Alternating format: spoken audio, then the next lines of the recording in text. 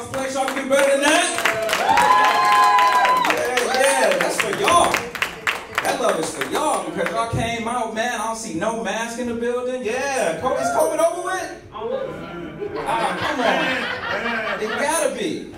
The use of masks has gone way down.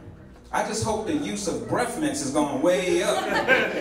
It's cool to see everybody though, man. Guys got your mustaches trimmed and lined up and beards. Women over 40 got your mustaches, beards. This has been a stressful couple of years, ain't it? Yeah, I'm just happy to see everybody out again, man. I know I was stressed out. Everybody has lost loved ones or people sick. I still got a friend that's in the ICU, you know? He don't have COVID. He bought the last roll of toilet paper at Sam's Club and 4 old ladies beat him half to death in the parking lot with their walkers. I just want somebody to say it's over, man. I'm tired of being in quarantine and locked up. I done watched everything on Netflix. Right? We all watched Squid Game and we had to read that. What's that all about? I am a comic. I do not need to be in the house this long. Right? I got stupid ideas. When you're a comic and you by yourself, you get stupid ideas. Like, I'm like, who should make movies? Mike Tyson, right? Because he returned to boxing over the last year. I'm like, he don't need to box, he need to make movies. Specifically, vampire movies. Why? How funny would it be to see that man try to say Dracula? Oh my God, it's Quack! He's Quack! He's Quack! It's the guy from Twinsel! It's the guy from Twinsel! It's the guy that bite people! No, Mike, you are the guy that bite people. Could you see him walk in the room with Dracula? Dracula come out 5 minutes later like, blood! He bit me! My name is Rob Coleman, like they said once again, man. I'm from Cleveland. Cleveland, yeah, give it up for Cleveland, man. I love Cleveland. The only hard thing about being from Cleveland is like a punchline city. Like you can put Cleveland in any joke and it's funny. Breath so bad, smell like Cleveland. You know, we got good stuff here. What do you think it is, Cleveland? You know. Even my GPS, I was going home one day and was like, give me directions to Cleveland. My GPS was like, are you sure you want to go there? But I love being from Cleveland, man. The people from Cleveland are hardworking, man, and good people, man. Even with bad jobs. I ran into a guy, man, with a bad job but was just happy with it, right? He was a toilet cleaner. He was all on the top of it, all on the bottom, all inside of it. He finished and was like, how was that? I was like, great, but can I get off of it next time? Doing your job too well. People broke, but we know how to have fun. You know what I'm saying? You know how to have fun, bro. I went over to a friend of mine's house last weekend. He was having a housewarming party. He didn't buy a new house. He got his heat cut back on. But we went over there to party, celebrate. We know how to have fun, bro. I'm broke and got bad credit. My credit's so bad the last dude that ran my credit messed his credit up too. I went to the bank, man. This is the most funny stuff ever when I go to the bank. Every time I apply for a loan, they have me in there sounding like Little John the rapper. I was turned down for what? Turned down for what? My student loans? Okay. But I found out the secret. Dude, I was in there one day, man, and I saw this old dude get turned down for a loan. He got pissed. He got up and slammed his hand on the table. Bam! This is preposterous! Who can I talk to? So they went and got the assistant manager, the branch manager, the regional manager, and they ended up giving this guy a loan. So the next time I was in the branch, they turned me down. I said, this is preposterous. Boom, who can I talk to? She called the security guard, the chief of police, the army, the navy. I did not get that loan. But you have fun, right? We shop at the dollar store when you broke. That's going up to $1.25 next year, so now we got to go to the thrift store. There's a thrift store right across the parking lot. I love shopping at the thrift store, man. Half off Wednesdays. The stuff at the thrift store is cool because it's already broke in. The sweater's already got lint balls. The CD's already scratched. You know, the bed sheets already got pee-pee stains. At least I hope those are pee-pee stains. I don't know. Y'all laughing. I bought a suit from the thrift store one time, man. 7-piece suit. Came with jacket, vest, belt, pants, socks, and underwear. They're a little itchy. Y'all laughing. That's the coldest purple suit you've ever seen in your life. I wore it to church last Sunday. They was calling me Purple Rain. They was like, get it, Purple Rain. I was like, the kids was calling me Black Joker. I was like, man, I put a smile on that face. You have fun, bro, though, man. I got a gift one time from the thrift store, man. I was shopping there, and they was selling a Walmart employee shirt. Had to buy it. You know how much fun it is to walk through a Walmart with an employee shirt on and you not an employee? I was telling all the employees like the boss want to see you in the back, and he was not happy. I love it when people walk up to you and ask you for stuff. This lady walked up to me with all these kids like, can you tell me where the Pampers are? I sent her right to birth control. This guy walked up to me, was all heavy, talking about, hey, you know where the donuts are? I said, sure, sent him right to Sporting Goods. And any man that asks me for directions, I'm sending him straight to filament items. You are a man, you do not need to be asking me for directions. They caught me though, because I was helping a customer take a 50-inch TV out to their car. The customer was me, but they caught me. I don't even know why I'm broke, man. I know why I'm broke. God want me broke. Because I'm a comedian, I would do stupid stuff with my money. I already know. Like if God made me a billionaire, I know what I would do already. I would start an energy company. But I would only hire members of the Ku Klux Klan. But I would call my company Black Power. Just because I think it would be funny for them to explain where they work. Hey Zeke, I heard you got a new job. Where is it that you're working? Black Power. I would give them a little wristband that they have to punch in by holding it up to a light. It's not working. Black Power, okay. I don't even know why this is happening to me. I had a cheap father. Anybody have a cheap father growing up? Yeah. I had one of them, you let my heat out fathers. Close the door, boy, you let my heat out. Dad is July. My dad was one of them eat all your food dads, right? Like, you better eat everything on your plate. One time I ate a plate. He did a garbage audit at the end of the night, every night, to make sure no edible food was thrown away. Don't let this man find a chicken bone with some meat on it. He'd hold it up to the light, come up to my room, kick the door open, boom, who left meat on this chicken bone? I did, and I would get beat for it. So now I'm a father, I see meat on the chicken bone, I go up to my son's room, boom, kick the door open, who left meat on this chicken bone? Mommy did it. Oh, God. Can you tell her not to do that?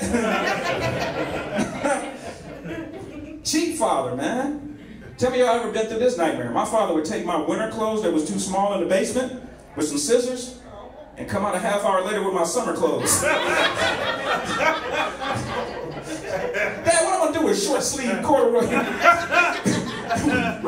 shorts? What am I gonna do with a short sleeve turtleneck? It doesn't even make sense.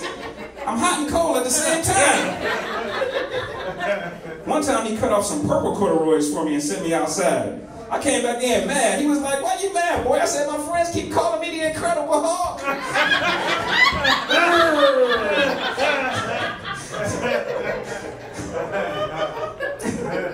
My father was the truth though, man. My father kept me out of trouble by accident. My father had a picture of himself hanging up on the wall in a police uniform, right? So when my friends would want to get in trouble, they would never call me because they was like, oh, Rob's dad, Popo. We can't call him, right? So my dad got sick later on in life. I wanted to thank him. I was like, Dad, I thank you. You don't even realize hanging that picture up kept me out of a lot of trouble. And I just want to thank you for being a police officer in your service. He said, whoa, boy, hold up. I ain't no police officer.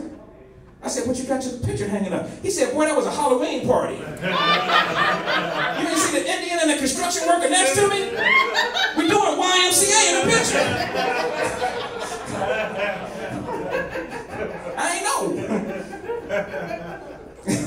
But because he was cheap, man, it's like I look for cheap. Like, you know, if I could give you guys any advice if you're looking to get married, marry somebody with similar qualities as you. Like me and my wife, we both real cheap with money. We had a cheap wedding, you know. You ever been to a potluck wedding? Mine was bring a gift and a dish, right? People are like, did you have a limo at your wedding? The only limo at my wedding was lemonade. People was like, you was bragging about your cake. You said you had the finest cake in Cleveland. I had a cake from Finest, a grocery store in East Cleveland. I know good cake. And now my wife wants to do expensive stuff. And I try to help, you know, Black Lives Matter. You know, so I try, you know. She's like, take me someplace expensive. I want you to take me someplace expensive. So I took her to Sunoco. What's that gas, like $4.13 right now? That's expensive, I don't know what. Try not to mess with her though, man. She got a temper.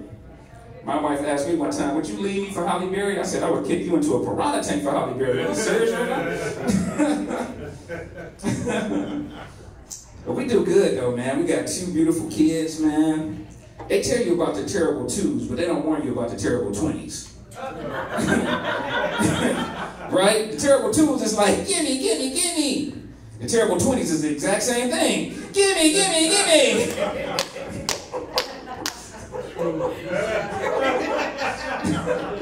I will say this.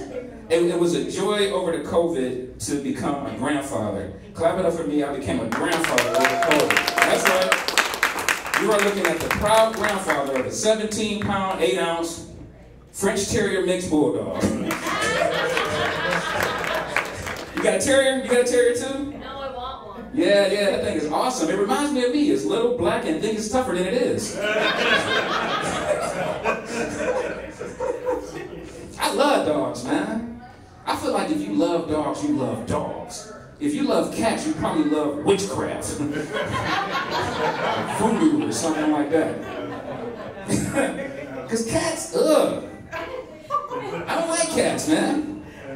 It's just way different, man. Dogs got cool names, like Spot, you know, Thor, whatever, you know.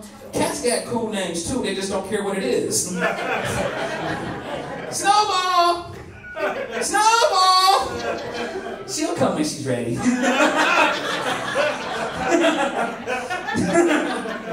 You gotta warn people, you know, when you're going over a person with a dog house, people ask, do your dog bite? You know what I'm saying, right? Do your dog bite? They don't ask that kind of question when you have a cat. They need to. Does your cat judge people? Is your cat a hypocrite? One thing I love about dogs, my dad, man, had a dog for years. And one thing about an old black man, his dog got the same illnesses he do. My dad had diabetes, the dog had diabetes. My dad had high blood pressure, the dog had high blood pressure. My dad had sleep apnea, the dog sleep with a machine too. One time I seen my dad take a razor blade and cut a Viagra pill in half. I'm like, who was that for? Give it to the dog. You gotta live his life too.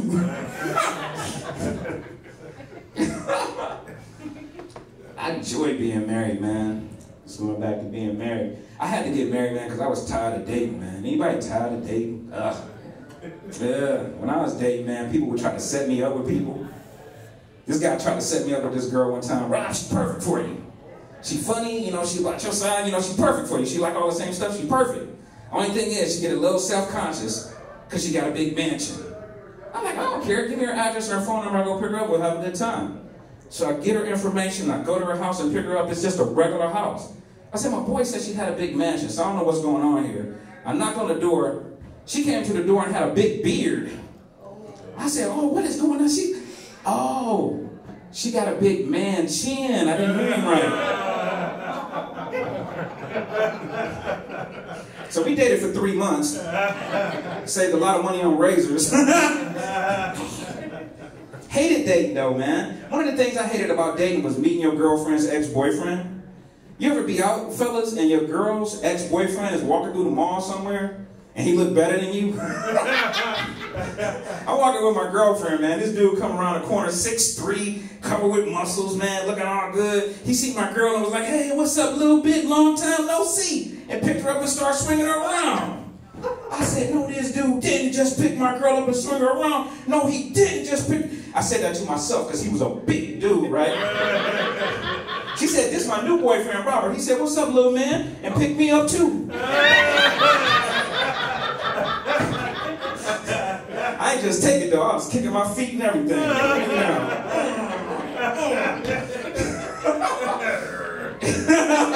Get off me.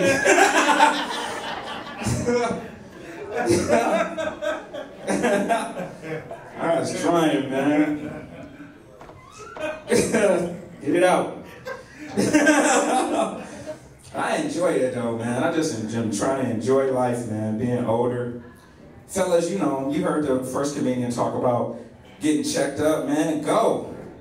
Don't waste any time, man. If you over 50 and you haven't had a checkup, I suggest you go. I went in for a checkup and the guy gave me the greasy finger too. I was bent over the table like, what kind of dentist office is this? This is crazy. I came in for a sore tooth and a cleaning. I can't recommend you to nobody.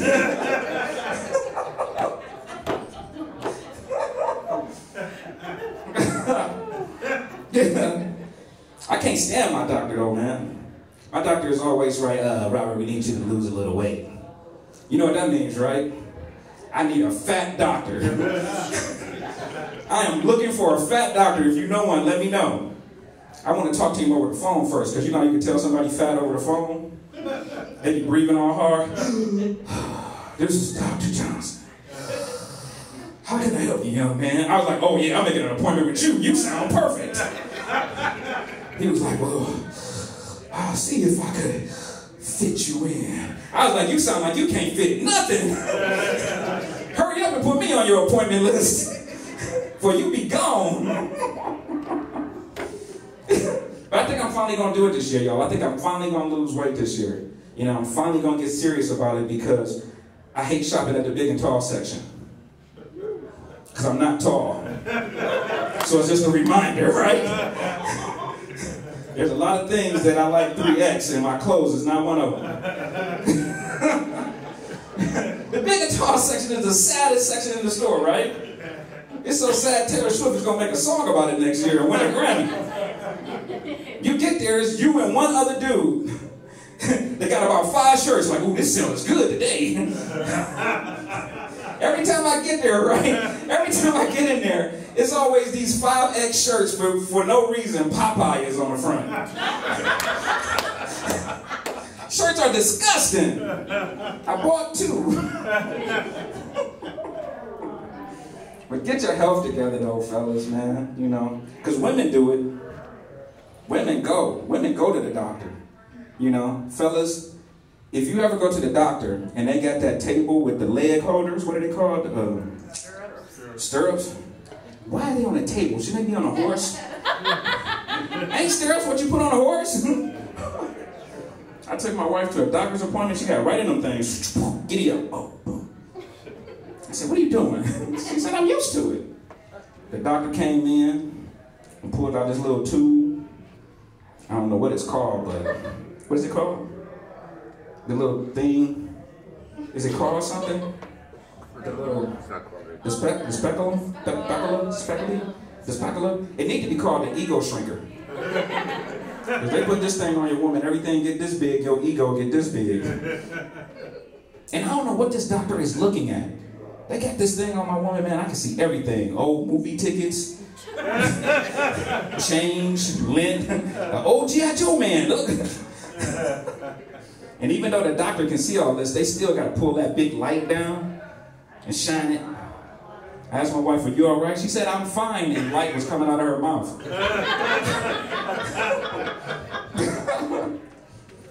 And we about to get into silly season, fellas, so, you know, the elections is rolling around. And I want you guys to get out there and vote, you know. It's more important than ever, right? Vote, like, you guys vote? Yeah.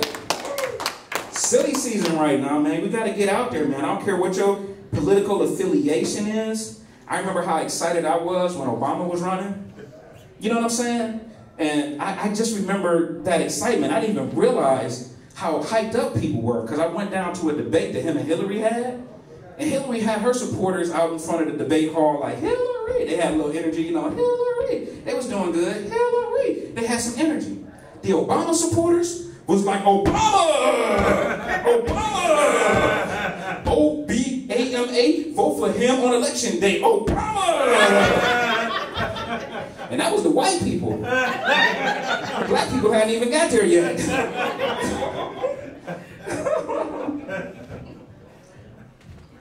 Be cool, man. Serve your country. I'm a veteran.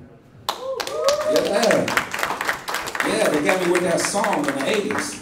Be all that you can be. Cause you can't be in society. That's my version. Right? And I served, man. I will say this about veterans. Everybody that served in the military is a hero. But everybody that served in the military didn't have a heroic job. I was a 91 uniform. Anybody know what that was? Underwear washer. I was an underwear washer. Don't groan. You can't fight terrorism in dirty drawers. How you gonna fight Saddam Hussein and you're itchy in your hind parts? It was cool being in the military though, man, because the racism and all that stuff kind of melted away in the military. I didn't even realize this. You know what I'm saying? Like when we was upstairs, like all the brothers, we would be upstairs telling jokes. And one time, the hillbilly dude came upstairs and was like, you know, all by himself because nobody wanted to hang with him. But we was like, dude, come on and hang with us. You know what I'm saying? Come on and hang with us, right? A dude that normally wouldn't have hung with brothers, we was like, dude, come on and hang with us. We telling jokes, and if you want to tell some jokes with us, it's all good. He said, I don't think you want to know none of the jokes I know. I said, well, why don't you tell one? Let's see what happens. He said, there was 4 bears and a nick. We beat that dude down.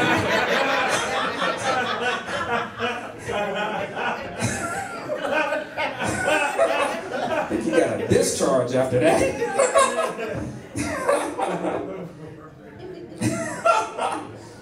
I don't know, man. All I know is I feel like that, you know, comedy has been a blessing to me. And I hope that I have been a blessing to you guys. My name is Rob Coleman. I think that's my time. And I appreciate you guys coming out and doing a lot of